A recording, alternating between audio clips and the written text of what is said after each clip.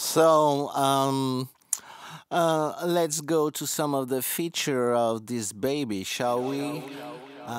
So right there,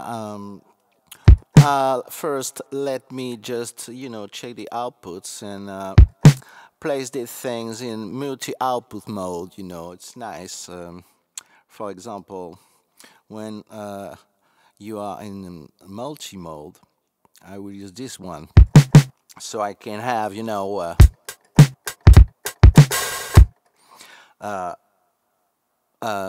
direct outs. Sorry. So look at this. Actually, with the direct outs, I can have different kind of effects, right? Okay, like eh?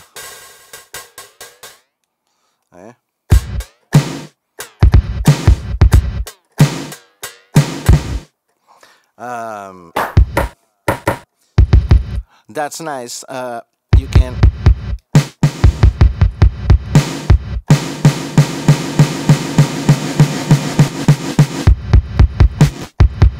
yeah, that is something for the future.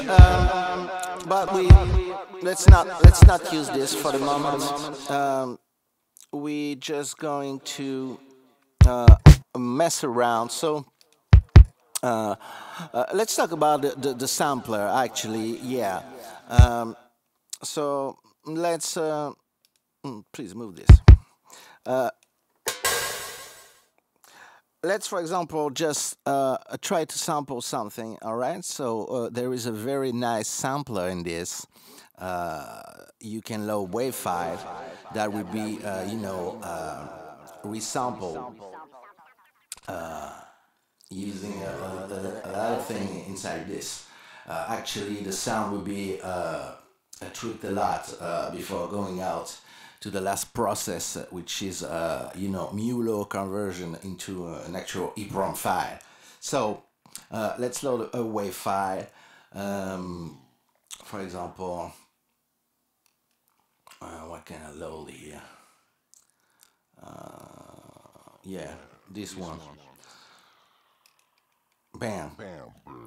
It says 27 kilohertz sampling, success, proceed to burn or preview. And you can actually preview the sound right there, and you will hear it how it should sound.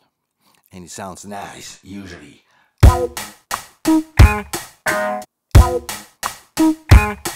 Yeah. Nice and crunchy, right? So let's burn this thing. Burn. All right. Successfully burned. So now, let's say I want to place this sample on this external one. So right there, this is the default. So we are in LM1 mode, and this is the LM1 sound. But I want to replace this second snare with the thing we just sampled. So let's go right here to the EPROM library, and you can see user converted. This has just been created, and you can see the actual sample, the EPROM file. Bam, it's loaded. All right, and I can trigger this. Okay, so it should be under my keys now.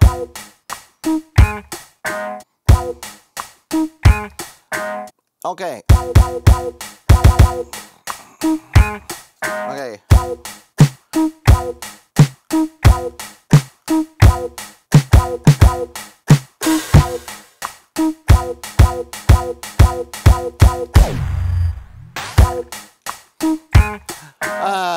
Yeah, that's funky, but you can actually activate, the sound filter on this. So let's try.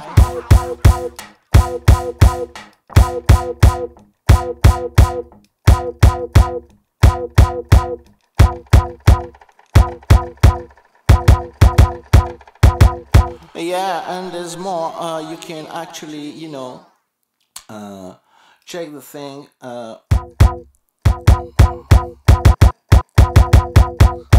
And activate the loop mode, baby.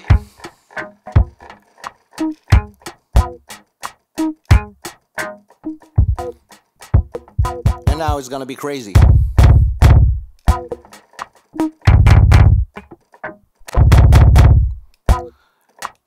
And you can see actually the loop is, freely running. If you want it to be synchronized, you got this new thing right there. So you hit try to sync. And now we start.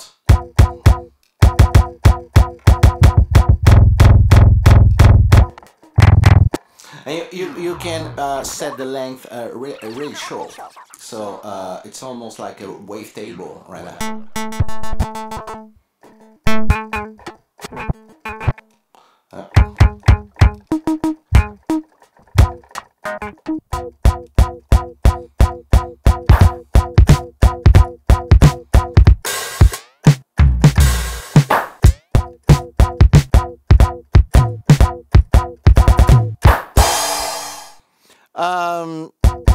Yeah. Let's reset this thing. And let's go back to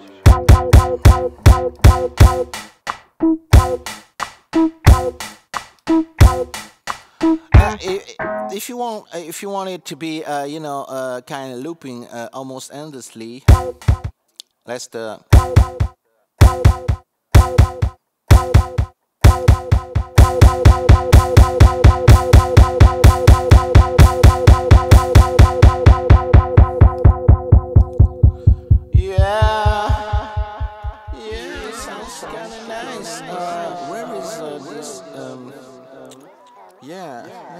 let me have this. Where it is.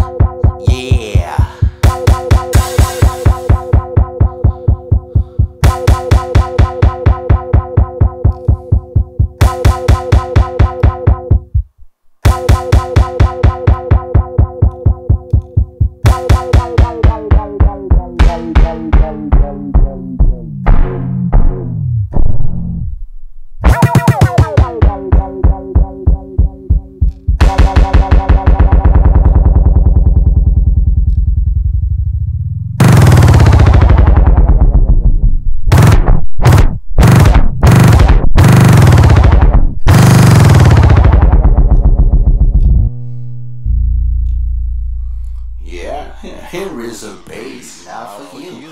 Just with this shit, alright?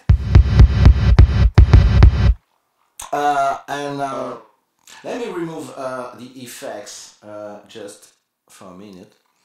Go back in single mode.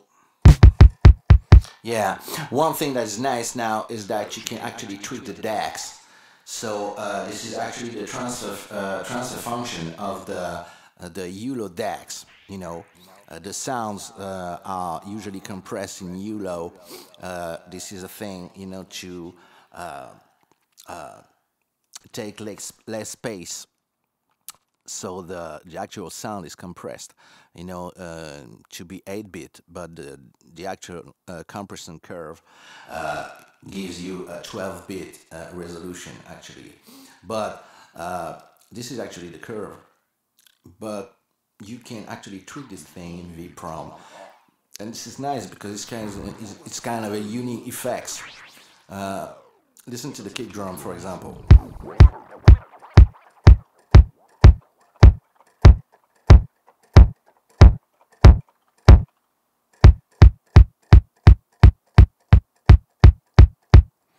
Now check the snare.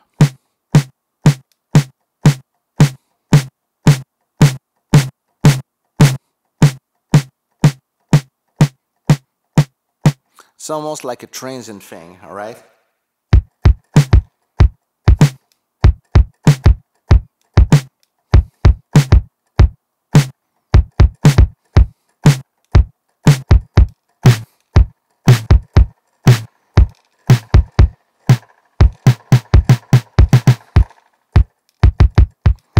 So it's nice because if you just, you know, mess up with this slightly, I found out that the actual chip, the actual DAC, the real DAC, had some slight variation between the actual electronic chip. So you can approximate some kind of sound better depending on what you have.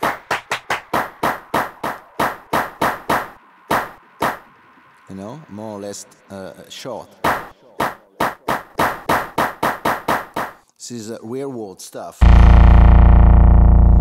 Oh yeah, here is a nice bass, nice bass stuff. Okay, let's.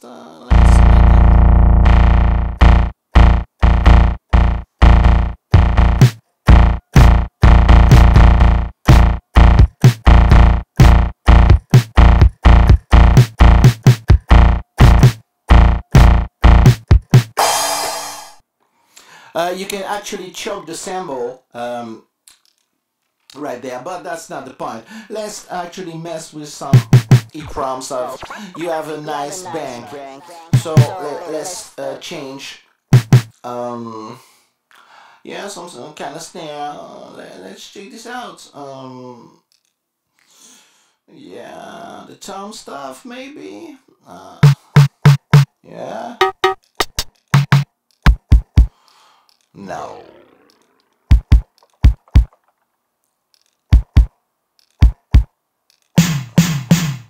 Yeah.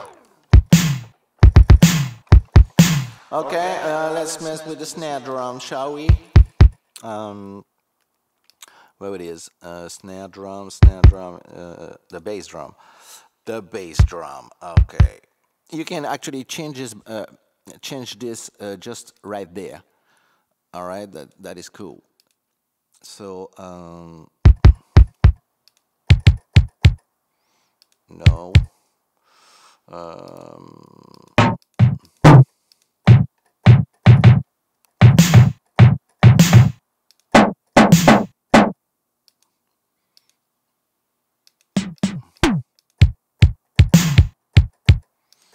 Yeah, let's mess with this.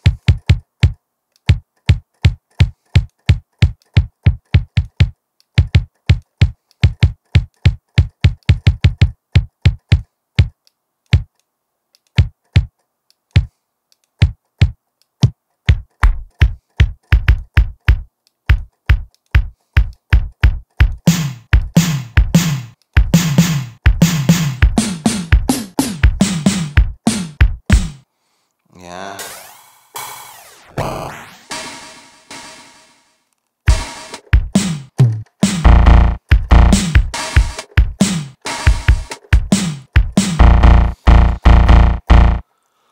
Let's sample something else.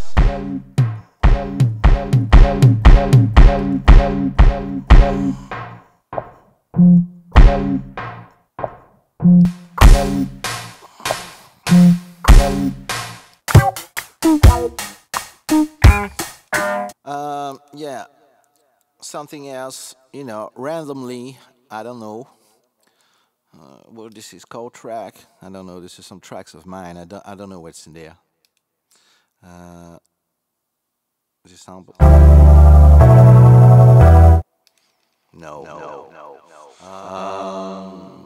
This digiphone.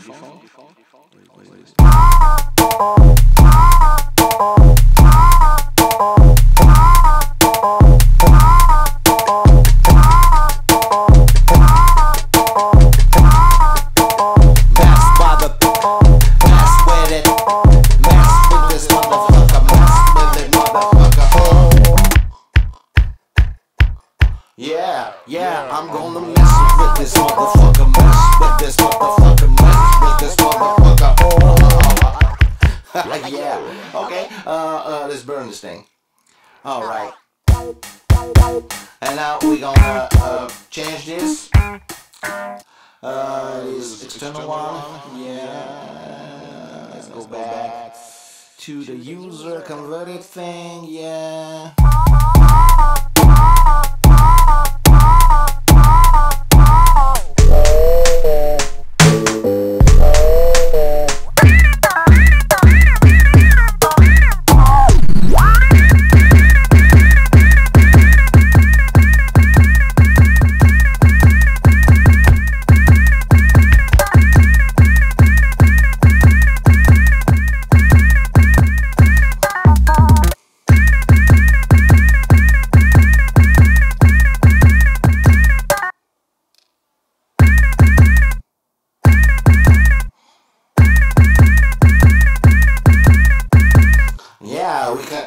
going to Timberland territory with this, you know.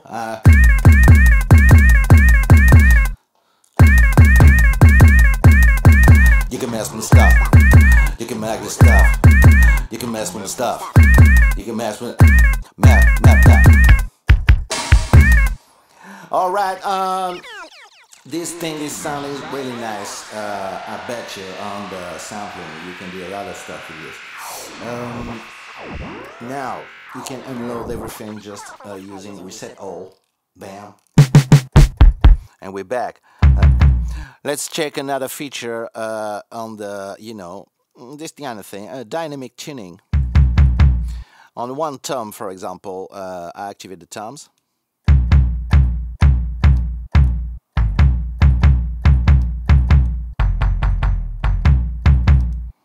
Okay.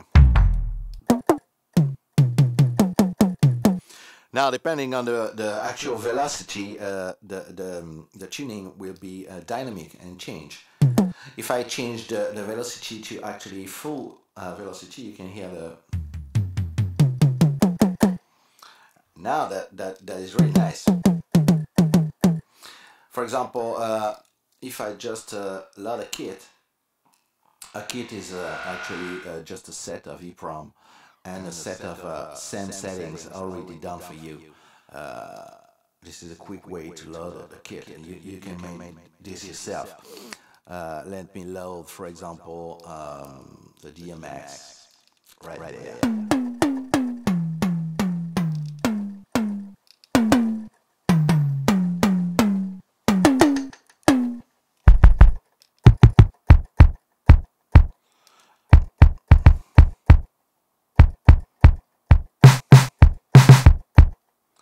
And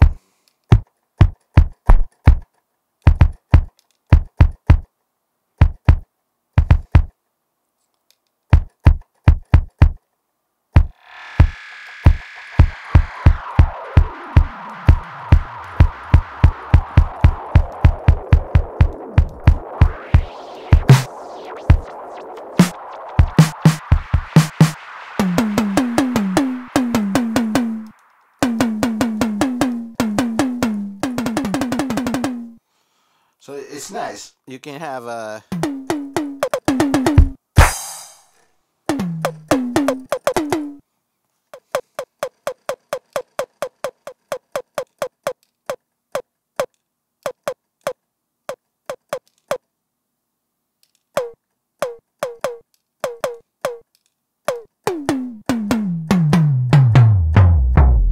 and you can hear the tracking right there, which is a feature on the GMX.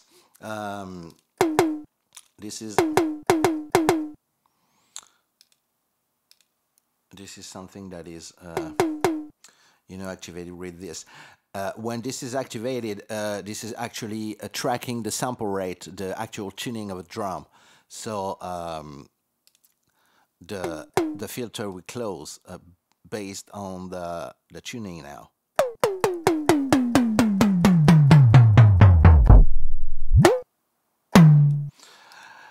If this is not set,